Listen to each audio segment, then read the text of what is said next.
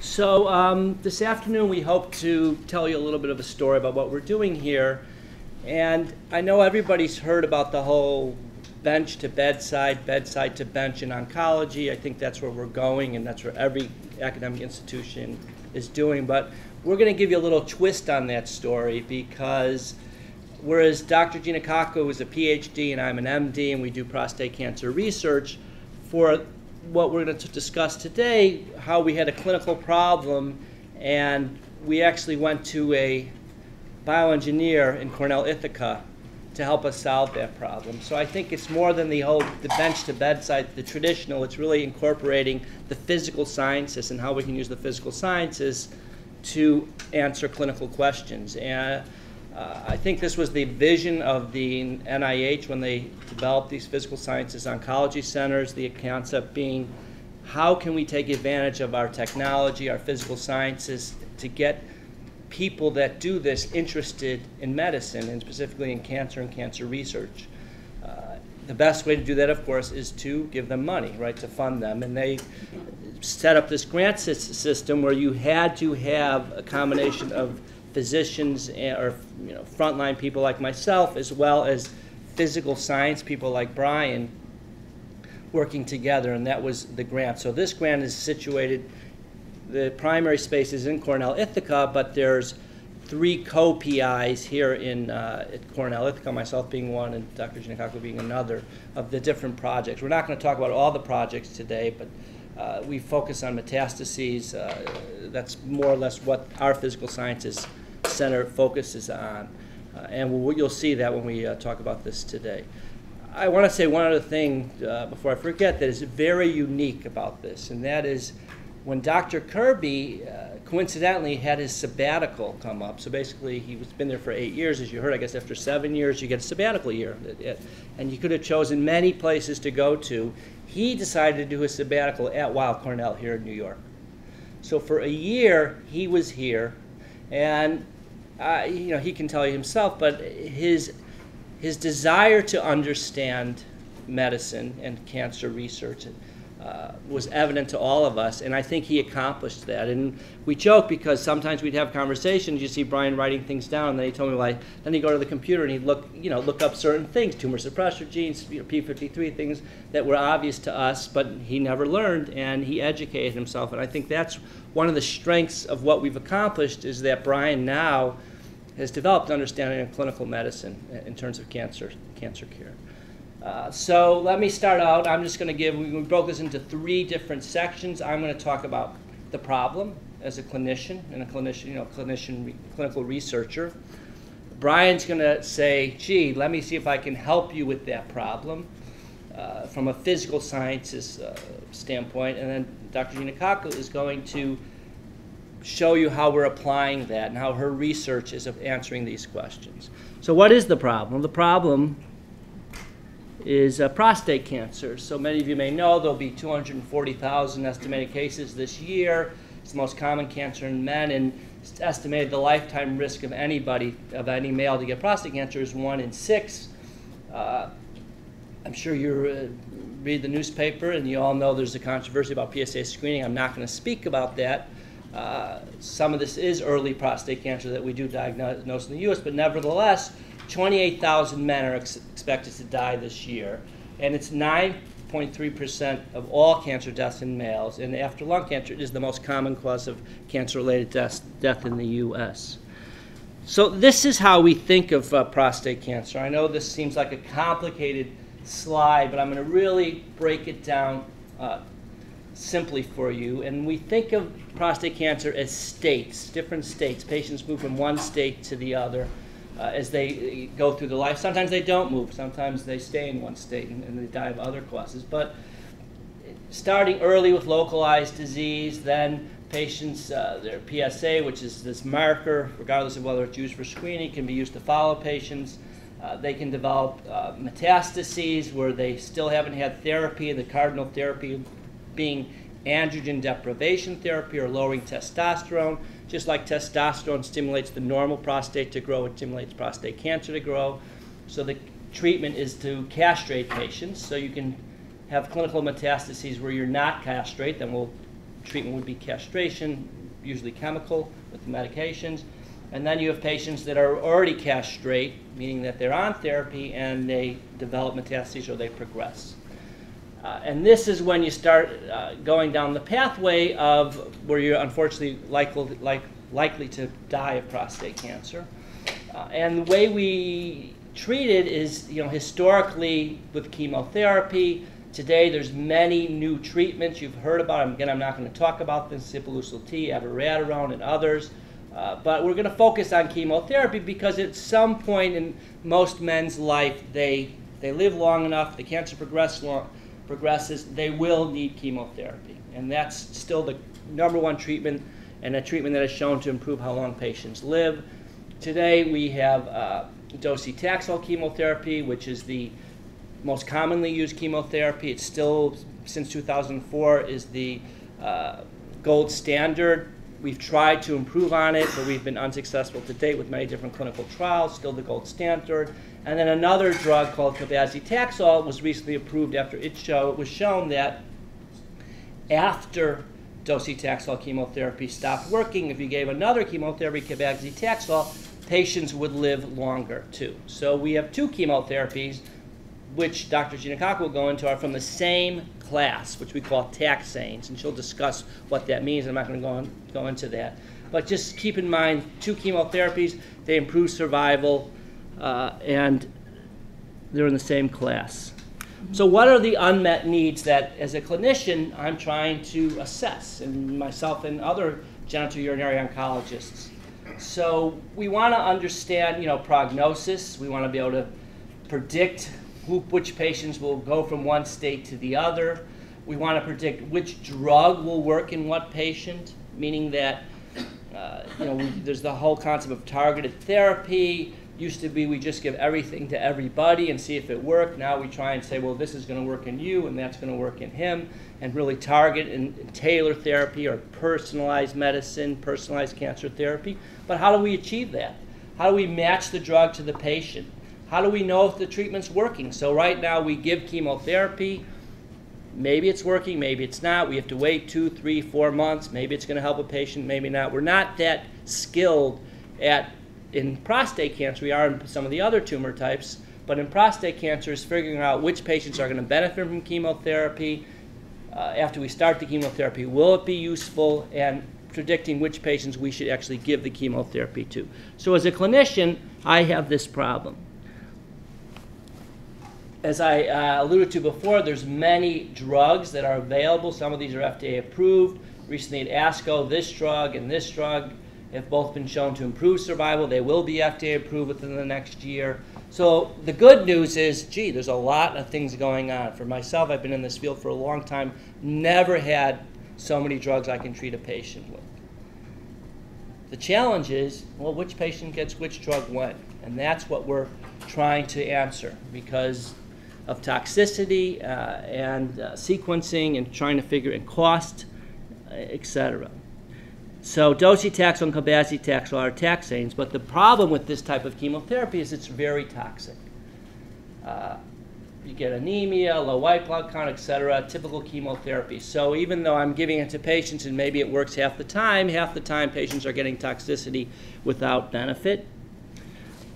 We don't really know some of the mechanisms of sensitivity and resistance to this type of treatment. We know from other diseases that, and in prostate cancer, you can do very sophisticated genomic and epigenomic analyses to try and predict this. We haven't really reached that state yet to answer the question about chemotherapy. We don't really have a biomarker to tell us which patients are going to respond. We really don't understand why some patients respond and why some patients are resistant to this chemotherapy.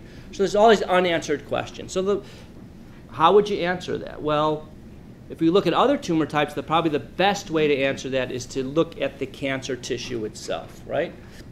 So if we can take a patient with metastatic prostate cancer and analyze this tumor tissue, that would be a great way to try and figure out which, is he going to respond? Is he has this gene expressed? Is he going to be resistant? Is that gene expressed? But there's one major challenge in prostate cancer. Your typical patient had his prostate out 5 or 7 years ago, 10, 15 years ago. That's the tissue we have available, a prostate Today he comes to me and he's got cancer in his bone. So he's got bone metastases, which is the most common place that you have metastases. So you're saying, well, can I do a bone biopsy and analyze the tumor tissue? And it's, A, very challenging. You don't necessarily get a lot of tumor tissue to analyze. B, it's painful. You know, you have to tell a patient, I want to stick some needles in your bone. You're never going to get a lot of tissue because it's a needle biopsy. So it's a big challenge of, I know what I want to do. I want to analyze the patient's tumor tissue, but how do I do it in a prostate cancer patient? Is it relevant to look at his prostate from 5 or 7 years ago to the cells that are now circulating? What if it was 1 in a million cells back then that survived his surgery that's causing the metastases? So looking at the primary tumor may not give me any information. That's the challenge. So how can we get around this challenge? Well, if we think about metastases and how, and this ties in again to the whole PSOC, how do things spread? Basically, you have a tumor, and the tumor cells go through a transformation, and they break down, and they go into the bloodstream, and they circulate, and then they can go to the bone, or the liver, or brain, or other tissue, and these are circulating tumor cells. So there's literally cells in your circulation that leave the primary tumor and cause spread. And if we can isolate these cells, and we can analyze these cells, might this not be a surrogate or an ability for us to analyze prostate cancer tumor tissue? So that is the concept, that is the challenge.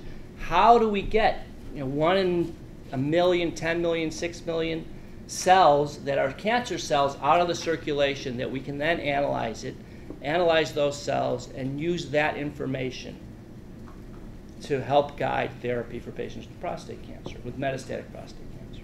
Now I'm going to turn it over to Brian. Thanks. So as Blaine said, my name is Brian Kirby, and I'm an engineer. I work in the Mechanical and Aerospace Engineering Department in Ithaca. And what I'll try to talk about is bridging the gap.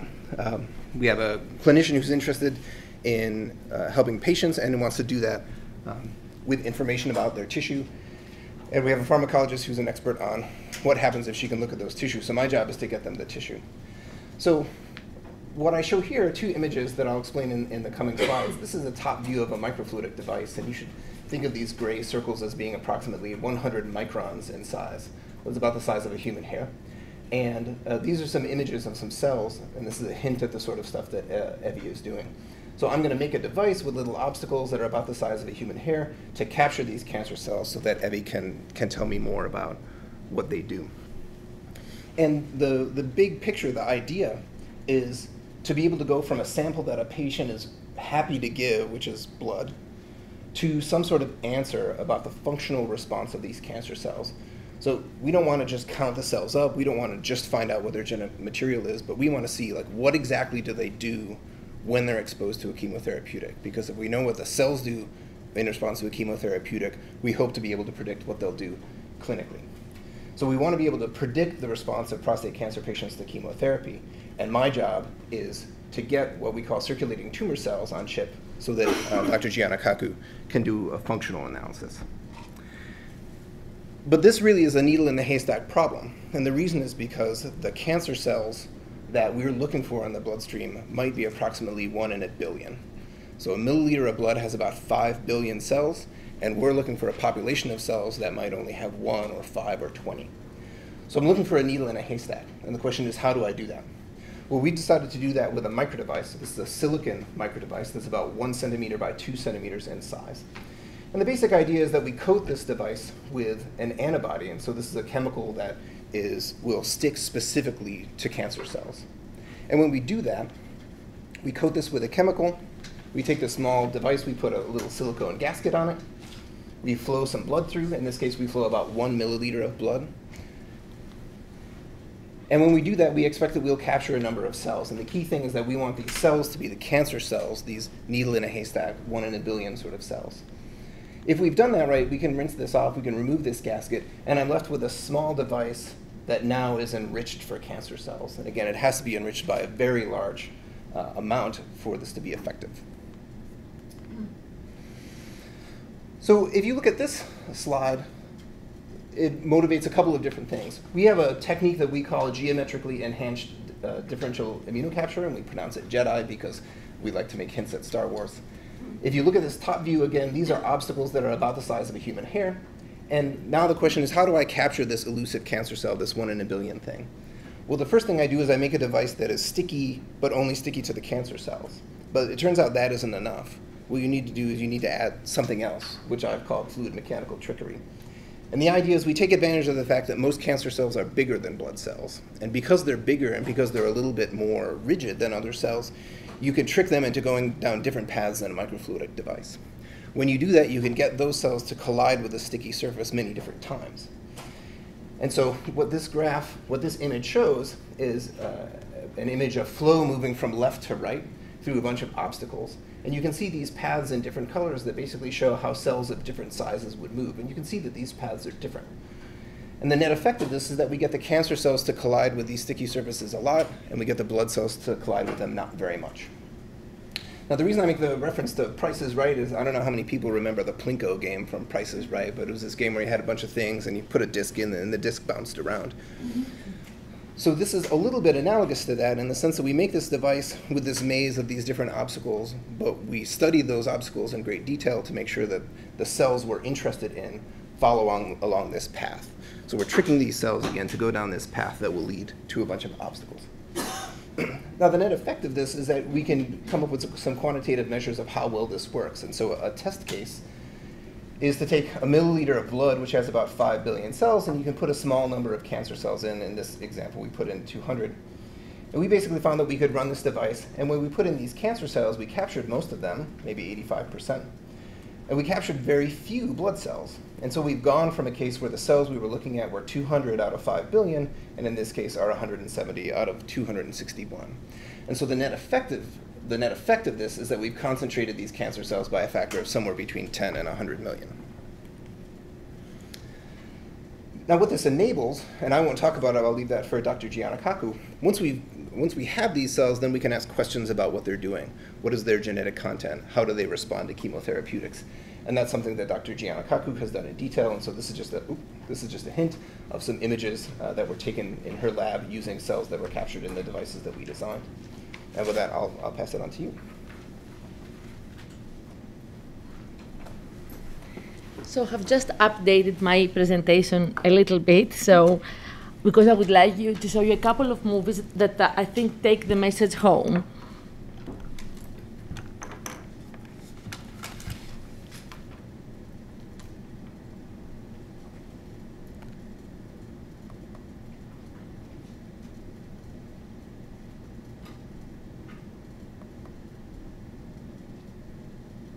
Version 4.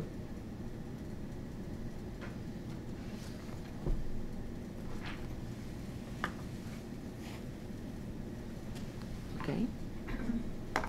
Maybe I will move the folder to the desktop.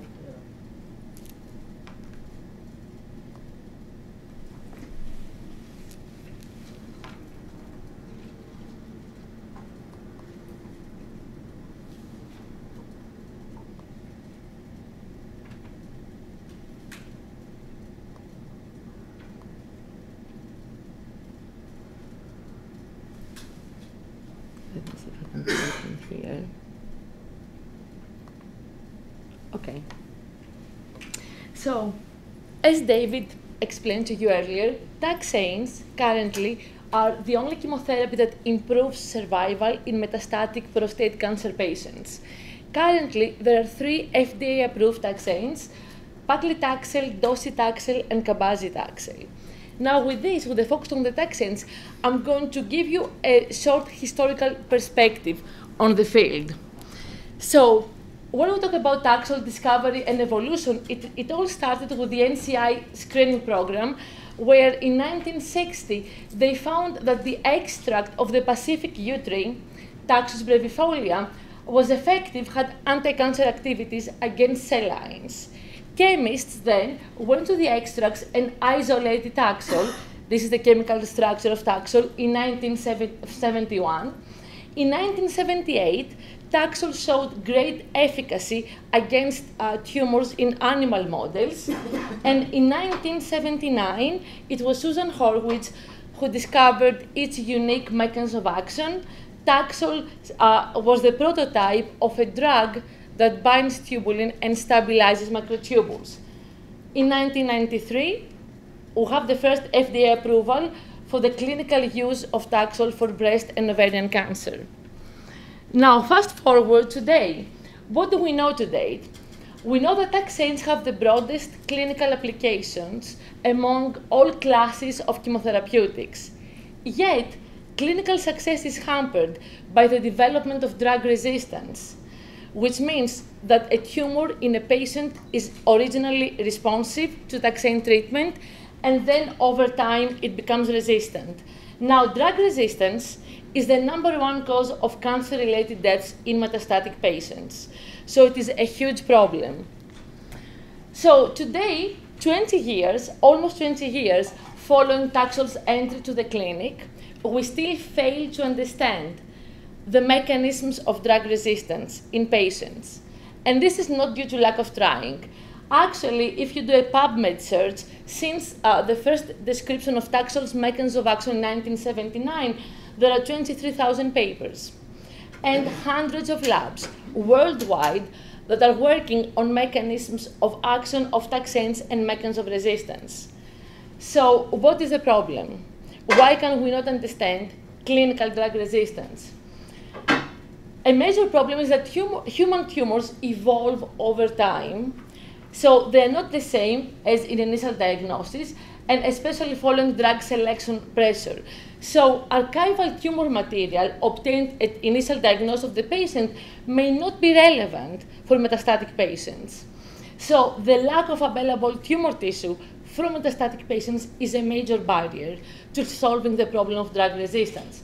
So the solution to that problem is the availability now of circulating tumor cells that allow us to gain a portal into the tissue, the tumor tissue from individual patients. So at this juncture, we have been very fortunate to collaborate with Dr. Kirby, who developed a great microfluidic device, the JEDI, that allows us to capture circulating tumor cells from the blood of metastatic patients using just 1 ml of blood. And now I'm going to show you what we can do with these CTCs. One assay on the chip is enumeration. Could we dim the front lights? Thank you. Enumeration means we count how many CTCs are there. So this is not unique to our device. Several other microfluidic devices and CTC capture technologies focus on counting. And counting can provide information on the CTC numbers over the course of the treatment for the same patient. However, counting alone cannot help us understand why a patient responds or fails drug treatment. So the second assay that we do on the chip, we assess effective drug target engagement. So now I'm going to give you 3 introductory slides to explain how Taxol works at the cellular level so you can appreciate what we're trying to assay here. So this is a cancer cell. You see the nucleus in blue, and microtubules that are the cellular target of Taxol are shown in green. You can see we have an extensive filamentous network that covers the entire area of the cytoplasm of the cell. Microtubules are very important for cell division and several other processes. Here, this is the movie I wanted to show you. Let's see. Hopefully it will play. So these are, it does not play yet, but these are live microtubules. They continuously grow and shrink. They're very dynamic. Every single cell in our body has microtubules, and they're dynamic 24/7. This is what they do for living. By being dynamic, there are also highways that allow direction of incoming signals to the cell. When you treat cells with a taxane, the microtubules get chopped and they do not move as much. And we have recently shown that An important mechanism that can explain how taxanes work in prostate cancer specifically is because they inhibit the nuclear accumulation of the androgen receptor driven by testosterone, which drives metastatic prostate cancer. So going back to the chip, how are we looking to assess the drug target engagement by taxanes? We looked at microtubule bundling. This is what Taxol does when it binds cellular microtubules. And we look at for the presence of the androgen receptor in the cytoplasm. So these are hallmarks showing how taxanes work. And this allows us to monitor drug efficacy on target in real time. Why is this important? Because it can potentially allow for early clinical intervention. Once we see that the drug is not working on the target, and this assay can be done weekly or monthly, then the clinician can change the course of treatment to give more effective chemotherapy. The other assay that we're developing on the captured CTCs is deep sequencing. We're trying to understand which genes are involved in drug resistance. This information can be used to identify new druggable targets, and eventually it has the potential to lead to the development of more effective therapeutics. Finally, this is a unique assay that our team has developed. No other microfluidic device or CTC groups have developed this assay. This is a predictive assay on living CTCs. The circulating tumor cells that are captured are alive. So we have preliminary data that shows that if you treat them on the chip with the taxane that the patient is receiving, you can assess drug response, and this correlates with the clinical response of the patient. This is an example from one prostate cancer patient that David was treating in the clinic. We got 1 ml of blood, captured CTCs, and treated the patient with docetaxel. And the next day, we saw that tubulin does not respond to drug treatment. Then we went back to David, and he told us that this patient was indeed progressing on this drug. Another ml from the same patient treated on the chip with paclitaxel, the other taxane. And here we see signs of CTC response, which would suggest that potentially, had we known this at the beginning, we could choose the taxane of choice that would have the maximum efficacy. So this predictive assay can allow for chemotherapy customization for the individual. So we're taking the chip to the clinic in a prospective clinical trial that is sponsored by Sanofi Aventis. This is a multi-center phase 2 trial that evaluates the benefit of early switch from docetaxel to cabazitaxel, one or the other taxanes, and we have built in a ton of CTC assays to understand mechanisms of drug resistance, predict response, customize chemotherapy, and explore all these molecular markers. And I'm going to leave you with that. Thank you, Evi. I'm going to start off the question and answer just to get it rolling. So how I understand it is, instead of sitting back and waiting for a patient, you give a drug to a patient and sitting back and wait to see if it takes effect. You can take what you're doing, look at the blood, take out the tumor cells, and get almost an instantaneous. Like within a day or two. Within a day or two, you can see whether the drugs are taking effect. Right. And therefore, if a drug is very, very toxic, you don't, and it's not responding. Yes, if a drug is ineffective, then currently we have a choice of 3 different taxanes and other chemotherapy drugs. So if the drug does not show efficacy on the circulating tumor cells, then the clinician can choose a different drug and save time for the cancer patient. We're saving several days. Now, let me just, so this Okay. is the goal. That's not established. Okay. So biomarker development, is a very high bar for biomarker development. Okay. Preliminary data suggests that this could be the case, that you could predict resistance and sensitivity. In this trial, for instance, we had great discussions in the design of this trial. Are we ready to use this assay to predict? And at the end of the day, we felt we needed to prove it first. So the trial is designed, patients' therapy will be chosen and changed based on more established clinical parameters, but we will be correlating the response that we see on the chip in our analysis, and at the end, it's over 100 patients on the trial, around 100 patients, you will be able to then see, did it really predict? We have another smaller study that we've done internally, that's a 70-patient trial. In this study, and the way it's designed is you have day 1 and day 8, so it's right before you get chemotherapy, and then a week later, you do the biomarker analysis. And the concept would be, if it were true, that a week after the first dose, can you already tell, based on what you're seeing, is this chemotherapy going to be effective? Today, in the use clinical parameters, you'd say a patient has to be on 4 months sometimes before you'd make that determination. So the concept is, and that's in any biomarker, can you predict which, with confidence, which patients will respond? I think another important part of this particular trial is this whole concept of resistance, because a number of patients are going to respond and then become resistant. And when Evi alluded to, we're doing a lot of analyses. It's also at the time of relapse. Yeah. And then more sophisticated, it's like, well, why did this patient relapse? What's going on here? And she didn't go into many of the mechanisms about what that could be, but that's her area. That's what she does, really, studying taxane sensitivity resistance.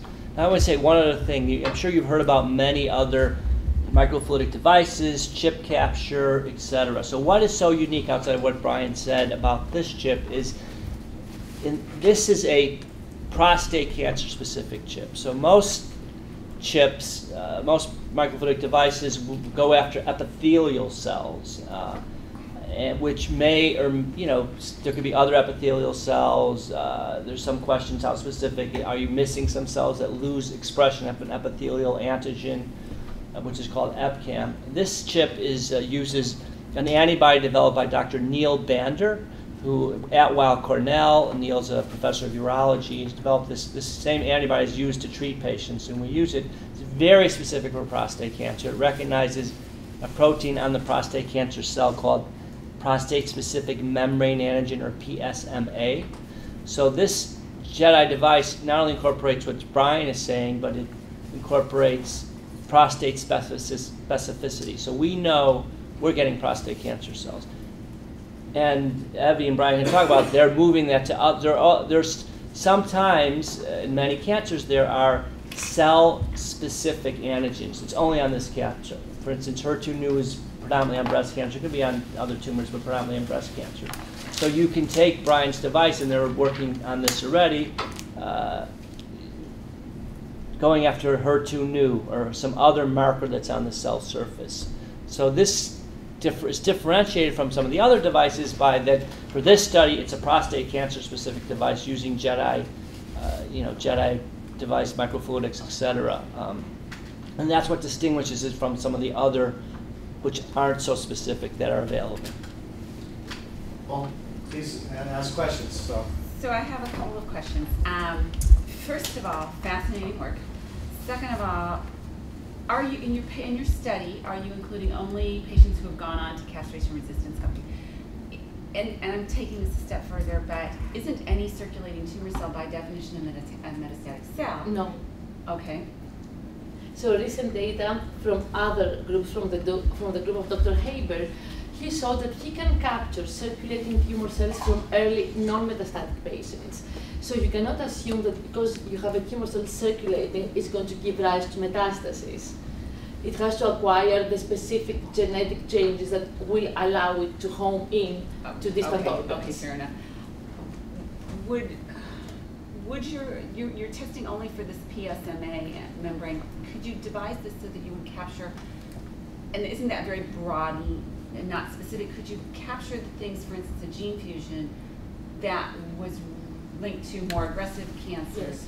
And are you going to be developing that? So we are working on a variety of different capture methodologies, and those capture methodologies can be specific to a specific organ of origin.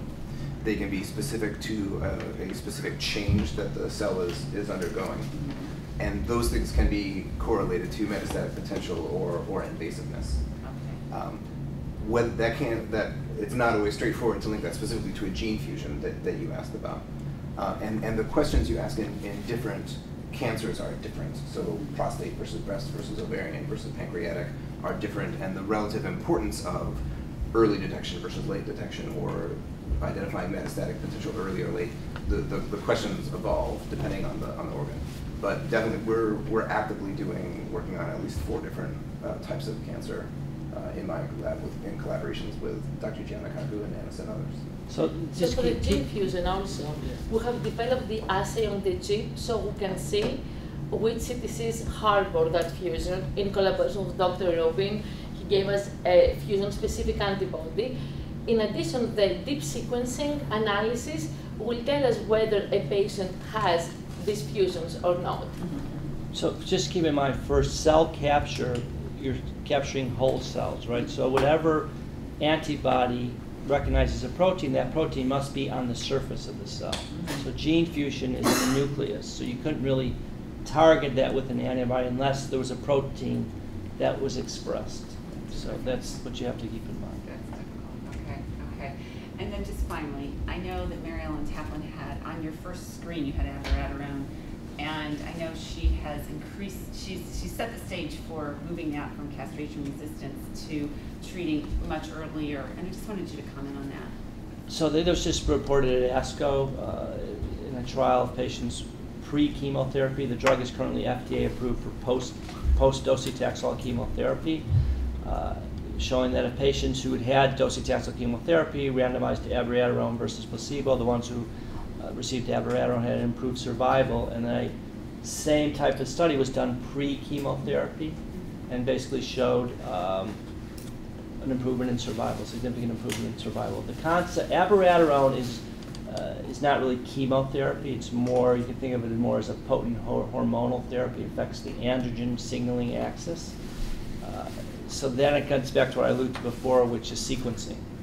We don't really know what's the best sequence. It may not even matter what the, you may be diagnosed with metastatic prostate cancer here and die here. If you get docetaxel, then abiraterone, then docetaxel may not make a difference. It's going to be a difficult issue to answer. We see that in other tumor types where there's multiple tumors, multiple drugs, like in kidney cancer, there's a half a dozen FDA-approved drugs. We still don't know if A, B, C is better than B, C, A better than C, B, A. We just don't know. So for abiraterone, most of us in the field do think that ultimately it will be moved up pre-chemotherapy, because chemotherapy is certainly more toxic. And it's going to go to the FDA to get approved. And I think once it is FDA approved in that, you could say in that state or in that phase of your illness before chemotherapy, it's likely to be used a lot at that time. You could use it now, though, if you want. It's already an approved drug. You could use it. You can use it, but most insurance companies will not pay for it pre-chemotherapy. It's about $5,000 or $6,000 a month, so some patients will pay for it. Some insurance companies, based on the data, will allow it. It's really a case-by-case situation. And you can also use our device to assess whether abiraterone works in the circulating tumor cells by looking at the amount of the androgen receptor in the nucleus versus the cytoplasm. So this has applicability to non-tumor Exactly. therapeutic Yes. agents. Interesting. And drug discovery as well? Absolutely. That's what we hope. Yes. Yes.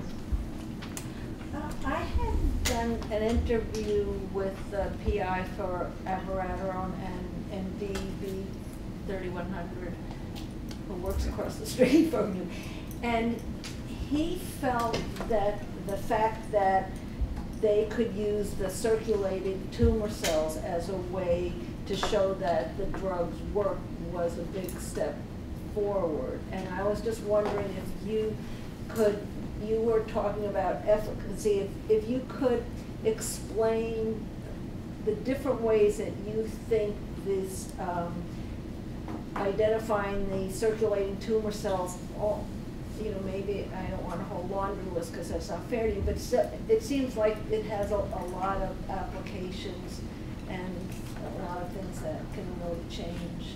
So where circulating tumor cells have the most evidence for use clinically is in enumeration with the device made by Veridex called Cell Search. And what a number of studies have shown, if you look at the absolute number of less than 5 or greater than 5, that patients who have more than 5 have an inferior prognosis to the patients that have less than 5. And if you have greater than 5, let's say 100, and you circulating tumor cells, and you gave abiraterone or MDV 3100, and it went down to 2, you're likely to do better than a patient who had 100 and it went down to 95. So those survival curves separate, and suggesting in many prospective trials that that may be a predictor of outcomes. Okay. Now, whether you can change therapy based on that has not been proven, meaning that if I give abiraterone and then I measure CTCs 3 weeks later, it's going to predict how a patient does. Prospectively, hasn't been proven, but it's alluded to, and there's studies that will be looking at that, meaning that similar to this, can you change treatment just based on a circulating tumor cell? Forget about the CAT scan, forget about the PSA, forget about anything else. Just CTCs, it's working, not working, we're going to change therapy. That's coming. Now, so I think what people are really looking for, though, is the type of thing that Dr. Giannakakou is working, which is more besides counting, and can you really analyze tumor cells? As she explained, there's a change in tumor cell. So even the patient has a CTC count of 100 and it goes down to 5, ultimately it goes back up to 90 and they die of prostate cancer. What's different about those CTCs? Why is it? Why, if they got abiraterone or MDV or docetaxel, did the CTCs start going back up? Are they the same CTCs or something different about the CTCs? What's the mechanism? Because the only way we are going to go, which again is back to drug discovery, if we're going to make steps forward, we need to know what happened, and that's the challenge. So I do think you must be talking about Howard Chair, is a good friend of mine, and Howard's done a lot of these studies with the cell search machine, but he also has a whole area of research using a flow cytometer to separate CTCs, to try and analyze them molecularly, to try and predict things. So the bar is high. I think what's crossed is the CTC. One of the problems with the cell search machine is many patients don't have CTCs on that machine. It's not that sensitive. Most of the microfluidic devices like Brian's, like Haber's, are felt to be about a log more sensitive, so you can pick up more CTCs that you wouldn't pick up by cell search. Cell search uses EpCAM, we're using PSMA, so it's slightly different. All that being said, Cells are fixed. Yeah, the cells are fixed, so they're difficult to analyze. But all that being said, I think it's the only one that's been proven in many large studies with a lot of patients that the number, it does have some clinical use. It hasn't been adopted by everybody, but there's more and more mounting evidence that that may have some benefit, for clinical use. So you see it as a way to understand, ultimately, I would think, not just what drugs work, but what is making the cancer metastasizable. To sort of understand the biology of it. We're sort of focused on resistance. We don't study why, in this study, our group, there's other people in the PSOC who are studying the process of metastases. We're not studying it as much as we want to know, the evolution to a resistant cancer and why. Because I'm a medical oncologist, and to me, most of when they develop metastases, I want to treat them and keep patients alive. And as a prostate cancer researcher, the goal is to keep your patients alive so they die of heart disease. So yeah, I mean, to really boil it down, what I'd say is when you capture a CTC, there are maybe 3 or 4 key things you get. You get how many are there. You get what is the genetic content of cells and how have those cells evolved with time, either the DNA or the RNA. And then you get what is the phenotype of the cell? What are the proteins that are there right now? So if it's bigger or smaller or is now expressing different molecules on the surface, that's a way to sort of classify the basic things you can do. Then the job of correlating those outcomes with something clinical is precisely what the trial is designed. In our case, there's a key thing we think is useful, which is the way that these cells respond to taxanes. And so we hope to correlate that observation with clinical outcomes, because if we do that, then that's moving down the path towards really helping a patient.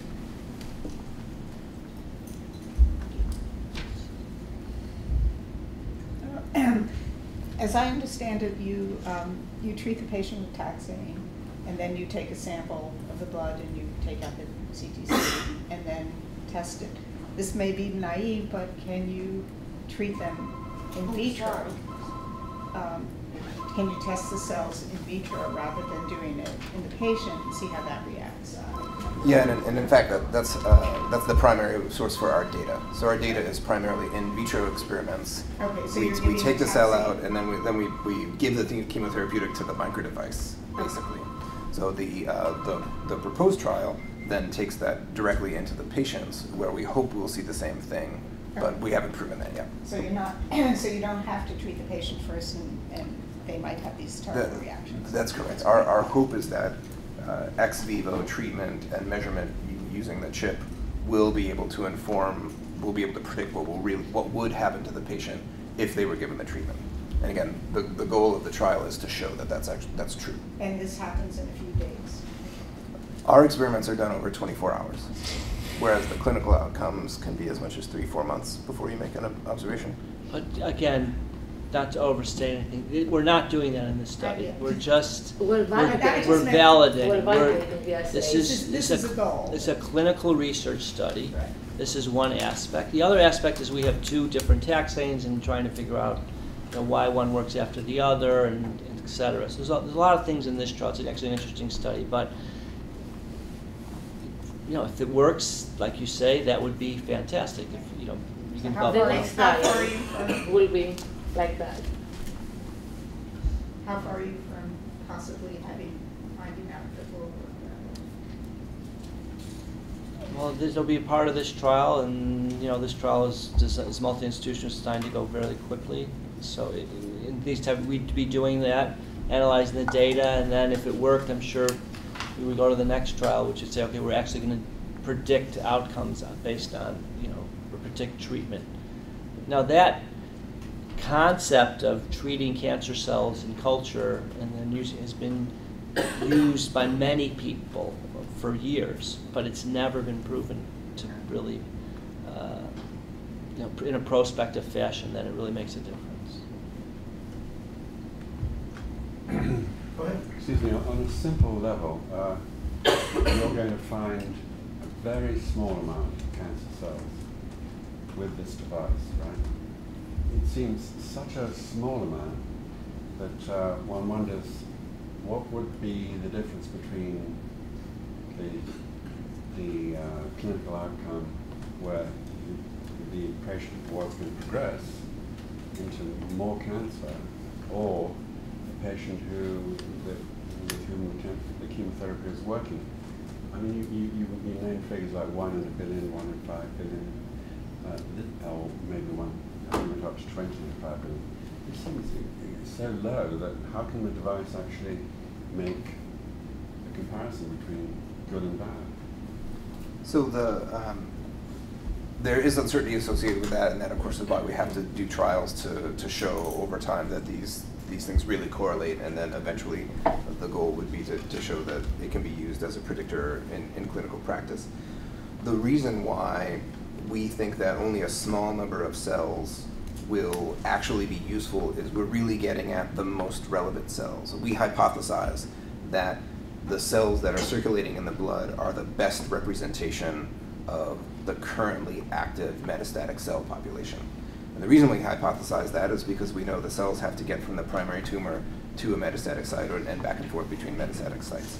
So the data to date shows that, in fact, that works in the specific experiments that have been done. So, for example, Dr. Giannakakou and Dr. Nanus have developed preliminary data that shows that in a small sample population that they can show correlations between their observations on these circulating tumor cells and patient response to chemotherapy. So it's a small number of cells, but they're the most important cells. But it's not that small. So on average, from 1 ml, our median is 54 CTCs per ml. We have patients where we capture 1,000 CTCs, 1,200, depending on the burden of the disease. And our analyses are geared to single cell analysis. So we are evaluating visually each one of them. But I think you're alluding to the subtext is a much bigger question. And the question is, does a circulating tumor cell, whether it's 1, 10, 100, 1,000, represent the rest of the cancer burden in a patient? Okay, so that's a question that many researchers are attempting to answer. And we don't know. We honestly don't know that yet. We know that it does reflect in many times, but we know there's a lot of heterogeneity in cancer. And you can't be 100% sure in every patient what you pick out on the circulation is exactly what's going on in a lung metastases or liver metastases or so forth. We just don't know. But right now, this is our best guess that it is for the things that my colleagues have said, reasons that colleagues have said, and we and others are trying to study the CTCs and then see does it correlate. Now, the best way to correlate that is to do what we're doing. Look at the CTCs, it responds to therapy. Does the liver metastases respond to therapy? Does the bone metastases respond to therapy? Either they do or they don't, right? And so there either is going to be a disconnect or not. I think the data with the CTCs enumeration suggests it does correlate, meaning that if you have a lot and it goes down, patients do better. So obviously if you're affecting something. Mm-hmm. But I think it hasn't been clear, and it could be tumor by tumor type. Maybe one tumor it's reflective, and then this tumor it's not reflective. Well, this is sort of a related question. I mean, you were talking about in some cases you've got a tumor burden of hundreds to thousands of these CTCs. Is there heterogeneity within a single sample? Yes, there is, okay. And we're able to account for that. Okay. Because we're counting and analyzing each one of them. Okay, but you do see heterogeneity. Yes, we do. It's not like from a single patient, all these cells look the same. And we know from the tumors of the patients that they are also heterogeneous in prostate cancer. So the fact that we see circulating tumor cell heterogeneity is another supporting evidence that it reflects the actual tumor. Recently there was a study that came out that showed different, they were called PSA negative and PSA positive cells, and looking at the stemminess of these cells. Is that expressed on, because those are supposed to be far more vigorous and they had worse outcomes without UCLA. Is there any way that, I know you're capturing them by things that are on the surface, you can all, as you mentioned, you can look inside the nucleus once you capture to see what's going on, but to capture them, can you capture differentially things that have been markers for these stem cells or purported stem cells? Sure. Yeah. So I'm sorry. So you can enrich for cells that have stem cell character. It is not as clean and straightforward a process as, for example, identifying a cell that's of prostate epithelium origin. So that sort of approach is possible, but more difficult.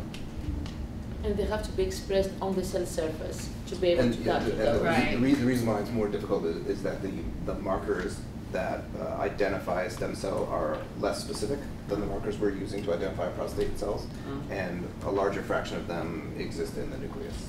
So a lot of ways to identify a stem cell include transcription factors, which are in the nucleus. Yeah. And if you give me a cell, I can look inside the nucleus and see. To capture it. But you can, the capture process, the way we do it, which is by having it stick to a sticky surface, it's actually a very naive process, where you can't look inside the cell, you can only look at what's going on the surface. And so that colors a little bit which problems we choose to solve. What about cadherin 11? I'm remembering that's sort of in and out. Is that the cadherins? Yeah, sorry about that. So cadherins can be used as a marker. In general, in my experience and observation, the cadherins have not been as effective a mode of capturing circulating epithelial cells as other markers for the epithelial phenotype. So, for example, there are many devices that use EpCAM, the epithelial cell adhesion molecule. People are much more likely, once they've captured a cell, to ask questions about the different types of cadherins.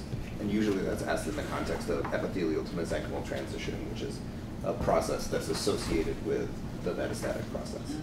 So I'd say at present, cadherins are used to evaluate cells that have been captured, but are not primarily used to capture cells. That's in most metastatic cells, cadherin expression goes down. So it is part of the metastatic process. And as you said, sometimes they're in and out. So some tumors have deregulations of the pathway, so they do not express them on the cell surface. No. I just wanted some clarification. So the reason you look at the CTCs as opposed to the cancer cells in the primary prostate cancer is because the cancer patients have already gotten rid of the prostate cancer cells. Is that why? Well, typically today, or over the last 20 years, patients are diagnosed with prostate cancer. They have surgery or radiation of the primary lesion, and they develop metastases or spread of the cancer over many years. Could be 5, 10 years.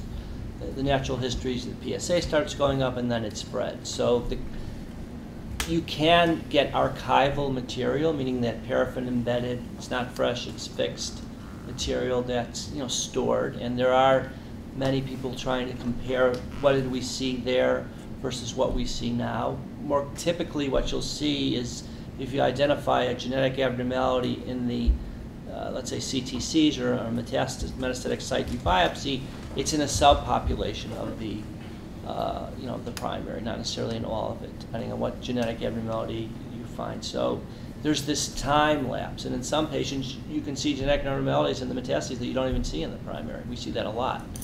And there's been a number of papers showing that. So how valid is it to look at the primary tumor to guide your therapy? And the biopsies also. I see patients from 1994 who had their radiation or surgery back then, and I'm seeing them today with metastatic prostate cancer. Is that a good tissue to study to guide my therapy today? Not so sure. I'm concerned about the heterogeneity in the CTCs. If you're using it to guide treatment options, if you treat a patient with docetaxel and then you get CTCs from him, and you look at the microtubules and show it works on some cells and not on some cells. And conversely, if you're trying, for a future drug and you want to test another drug, how does that help you? So that is a great question, and that's why this trial is set to validate these assays. So we're developing quantitative mathematical models to see what is the threshold. How many CTCs do we need to have the effect on microtubules that correlate with clinical response? So only the clinical data can help us develop this. So in this assay, we're testing and we're developing the models to see what makes sense clinically. So you can't really use it to predict which drug will work in the future because you don't have clinical data yet. Right, that is correct. This is research. I mean, this is research. And we have another study that we've been doing prospectively. We have 40 patients already that we've done this type of analysis of a total of 70. We haven't analyzed the data yet because we don't want to bias ourselves. Everybody got docetaxel chemotherapy. We're, at the end we will look at it and see how it correlates in a small sub, which is published. I think, I'm not sure if that's the paper we got, but we did show that it was statistically significant and was predictive. In 30 patients. Yeah. So you're looking to see if a drug works in 60% of CTCs from one patient, then you correlate that with the clinical data? But we have to see, is it going to be 40%, 60, 80? What percent is clinically important? What is encouraging so far, we have done this predictive assay in 5 or 6 patients, metastatic, receiving docetaxel chemotherapy. We treated the CTCs on the chip, ex vivo, and the next day we did not see any microtubule engagement. And it happened that each one of these patients was progressing on docetaxel. So this is encouraging because it shows clinical relevance. The other part of the experiment that I showed you, we take the same CTCs, we treat with a different taxane and they show response. You cannot do unless you have the prospective clinical trial, which is what we are planning to do now. So can you correlate that if the CTCs from one patient are heterogeneous, but they have a particular profile, that same profile exists in the tumor? That the profile is heterogeneous in the same way? It has the same percentage of cells that will respond and not respond? We're not doing that study. That's a detailed study to analyze. I mean, to do that study, you take a tumor, you'd analyze different subpopulations, you take ATCs, you do single cell analysis and look at them. We're not doing that. Other people are trying to answer that question. I think that's one of the questions that are out there. I mean, does heterogeneity matter? How much does it matter? What's if you have one dominant, mutation or pathway abnormality, and you target that, does it really matter what all the other background abnormalities are? So those are great questions, and probably until we get to answer those, it's going to be hard to cure patients with metastatic cancer. Once you have that information, you can go in and find out what molecular mechanics are Absolutely. happening. And so it's a process. It's just It is a like process. a domino is falling. Is that right? Right. Yes. Okay. So you have to see, so up until now, my entire career has been focusing on mechanisms of taxane resistance. No matter how many good preclinical models, cell models we have developed, to date, there is nothing that is clinically relevant. Why? Because people cannot get repeat biopsies from the same patient at baseline, after the first dose of chemotherapy, at relapse, to assay and ask these questions. So for me, the availability of CTCs opens a huge door. It's a new portal. Now I can look into the tumor cells and determine those factors. And this answers the issue of that there was a study out of Michael Gottsman's lab last year showing that the primary tumor cell type is extremely different from the cell lines. And this is working to actually move the study away from cell lines to patient primary. Exactly, and that's why having the CTCs is critical. Right. Otherwise, it would be impossible to have 5 or 10 biopsies from the same patient. 5 or 10 blood draws with minimal amount of blood, sure you can have.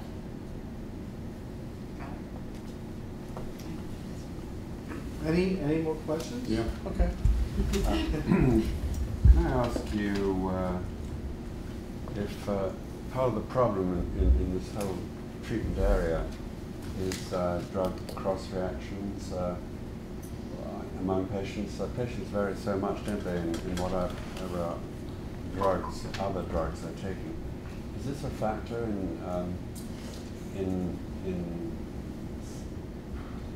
your eventually assessing what the effectiveness of chemotherapy might be?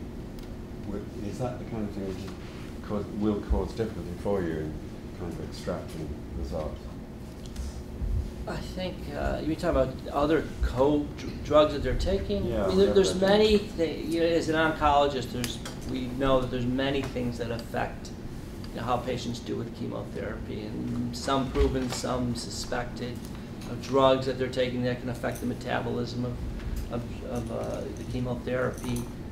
Some studies on tobacco. If you can have lung cancer, you continue to smoke, you do worse with chemotherapy than if you stop smoking.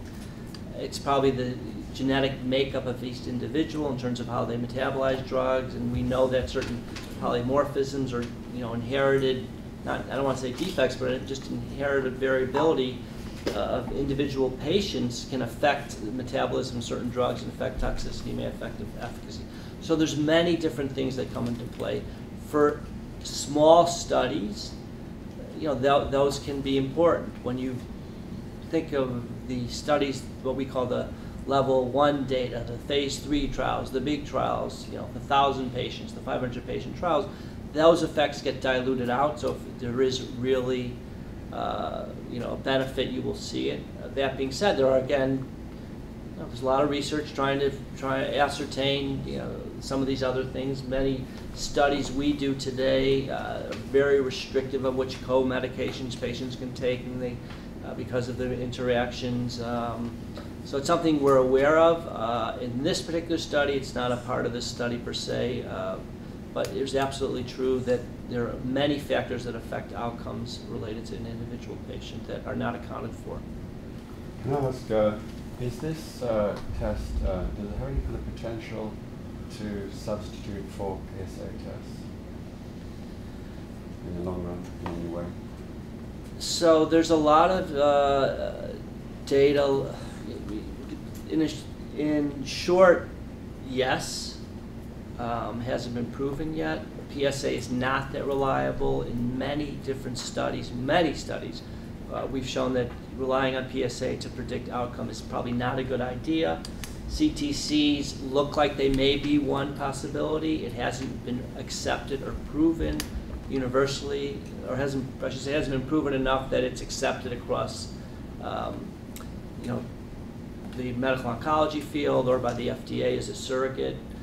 It's moving in that direction. Again, that's just enumeration. More and more, when we define response to patients, PSA is only one piece of the puzzle because of its unreliability. And I think most of us in the field, with all these new drugs like abiraterone and MDV-3100 that target the androgen axis, you're going to see patients who progress, then their PSAs don't go up because you're going to knock out, PSA is driven by androgen, you're going to knock out PSA, it won't be going up, but the patient's still going to progress, so it may not be a good marker. So whether this will replace that, it's possible. I mean, people like Howard Shea are working in that direction, trying to prove that may be better than PSA. Some people think it is. And along these lines, on the PSA, you know, PSA is the target of the androgen receptor going to the nucleus. So more recent data have shown that there are different forms of androgen receptor in metastatic prostate cancer patients. Some of these forms are predominant and they do not induce PSA, which could explain why clinically PSA is not the best marker. What we're proposing to do, we're looking at all the androgen receptor forms as to whether they're in the nucleus or not, so potentially it could be a more robust assay. Could I just follow up with that? You haven't mentioned how big this device is, but I understand it might be like tiny. I'm sorry, I missed the exact dimensions right now. Sure. So, yeah. So the device itself is approximately 1 centimeter by 2 centimeters. So that's very small. That's in a housing right now. That's about 1.5 inches by 1.5 inches, and there's associated equipment that's about the size of a shoebox. So that's the form it's in right now. There's certainly potential for that to be miniaturized. So as is, it's small enough to fit in the clinic. There's the potential for that to be miniaturized, but that sort of miniaturization is not what it's not specifically associated with this trial. But there's potential, right? There's definitely potential, and in fact, for many years, one of the key ideas behind microfluidic devices has been this lab-on-a-chip paradigm. The idea that you would take all the functions of a lab and put it into some small device, Right. and there's good potential I to do could that. have an app for my iPhone, which would allow me to prick my thumb and test for prostate cancer cells running around in my blood metastasizing. Is that right? I would love to be able to do that. Actually, let me tell you what we're thinking to do. We're going to develop an iPhone app. So we're going to be uploading CTC data and ask users or gamers to identify CTCs based on the criteria that we're going to pre-specify. It is called crowdsourcing. So we're very excited about this. Should we do one more? And then Can you just say what you said again? Sure, maybe you can check. So I was inspired by a recent talk by a neuroscience professor at MIT, Dr. Song. He's doing neuronal mapping. So he was giving us an example saying like, how many person years would it take to map 1 cubic millimeter of the human brain? And his calculation was 6,000 person years with manual analysis, or maybe 600 person years with help from artificial intelligence. How about crowdsourcing? So they upload data and users go and they trace the neurons, and you can have much more robust analysis from the community. There's a precedent for that. It is called Folded. A group of investigators uploaded the crystal structure of a protein that they could not resolve the structure in the form of the puzzle, and the structure was solved in a few days. It was published in Nature Sexual Biology with, I don't know how many hundreds of authors. Could I just ask, is there a potential here for taking some of the blood and removing cancer cells from on an ongoing basis every 2 weeks or something?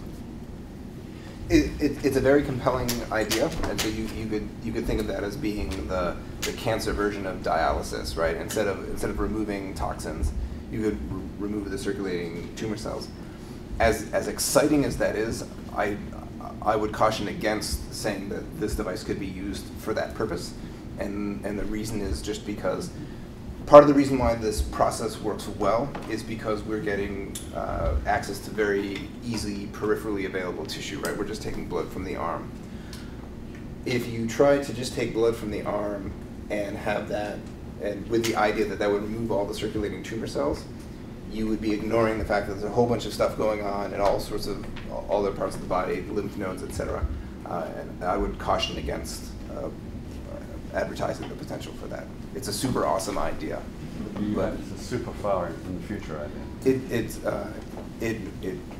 idea.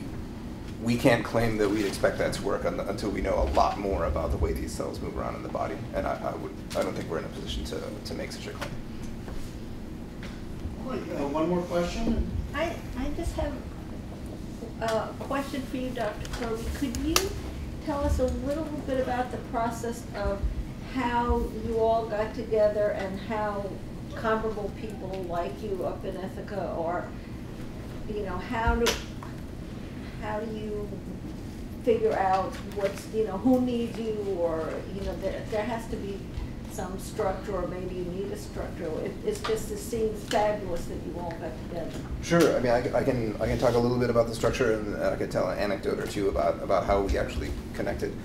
I mean, although we're far apart, we have a number of things that connect us: shared interests, shared infrastructure, etc. And so, for example, there are proposal mechanisms that where the medical school and the university in Ithaca team together, and so the Physical Sciences Oncology Center is one example of that. And in fact, in the years that grant has existed, the formal structure of how we work together, at least at Cancer, has been primarily structured through this mechanism.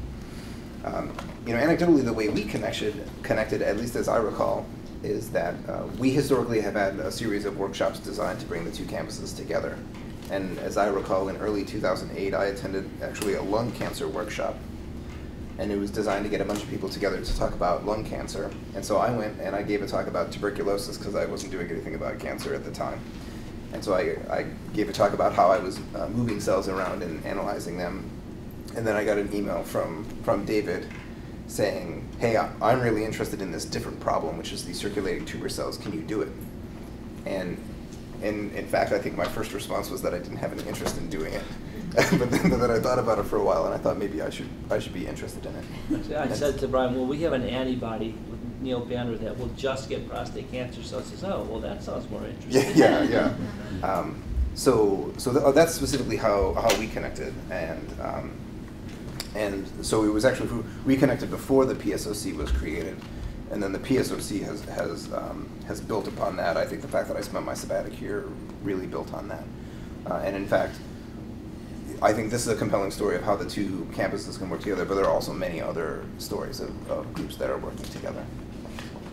Just one more thing. The $12 million, is that enough? Is it just for this device, or is it for the overarching research? $12 million. For the PSOC. The PSOC grant involves many people. So this is a small slice of the PSOC. Right. So yeah. So what we're doing is a small slice of the PSOC, and the support that we've gotten from PSC is a small slice of the support we have to do this work. Do you have enough? No. No researcher will ever say Is that. that a loaded question? No. Send money soon.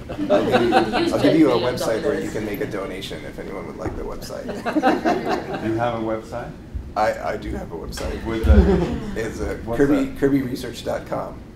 And only 2 clicks and you can make a donation. I spent a lot of time coding that up. Have you had any from the general public then? We do. I mean, I think that the sources for, and my colleagues can collaborate on this, right? I mean, the things that fund this research are federal institutions, pharmaceutical companies, and donors. And so the people who are trying to do work that helps people are looking to get support from all those areas. You haven't got the general public clicking like some rich .com guy clicking it. No. That's why they want articles. I have a number of grateful patients that are interested in giving Martin money. Milligan? other Well, contributors? this work was partially supported by the Prostate Cancer Foundation, as a matter of fact. It was Yeah. financed. We got a, Yeah. what did we get, what kind of award? You got an award. Yeah, I got an award that we were all involved in to study this. So they're well aware of what we're doing. Well, I'd like to have this conversation go on, but I think that some people may want to leave, but thank you very much. Thank you.